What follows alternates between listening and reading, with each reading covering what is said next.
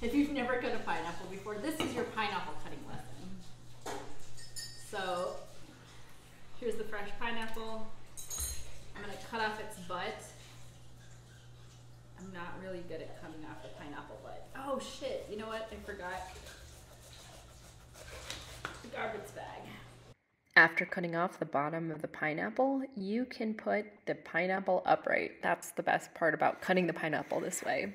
It makes it really easy for you to hold the stem or the leaves of the pineapple so that you can turn the pineapple and just cut straight down.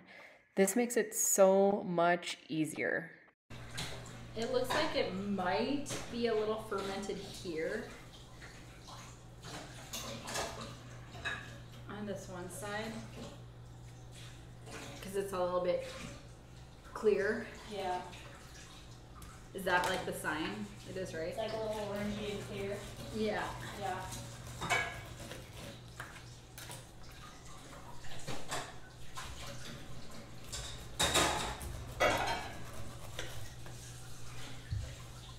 Use a bread knife.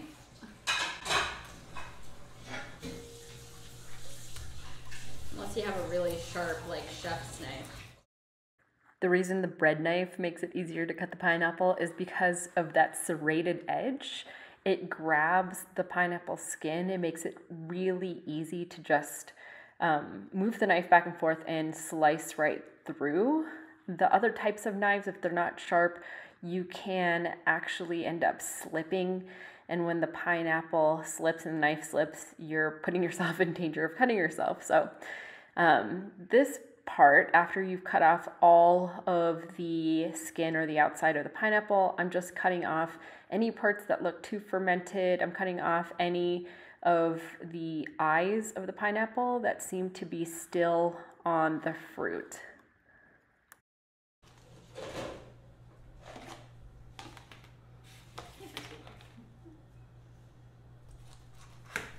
What do you think of this? I guess we have to taste it. I think most of it looks okay.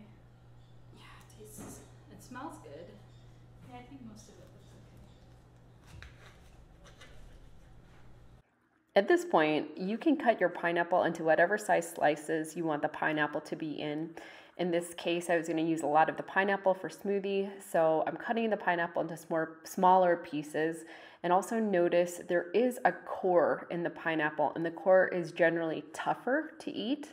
It's generally tougher just to chew, depending on how ripe your pineapple is. I always just cut the core out.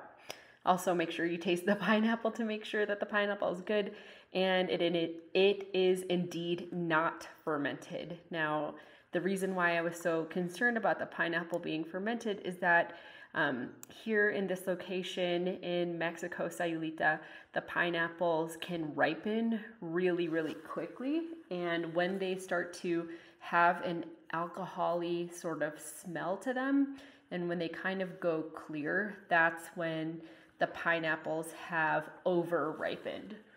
So notice I cut off the whole top of the pineapple. If you're somewhere where you can plant and grow tropical fruit, you could actually put that part of the pineapple into dirt and start growing a baby pineapple.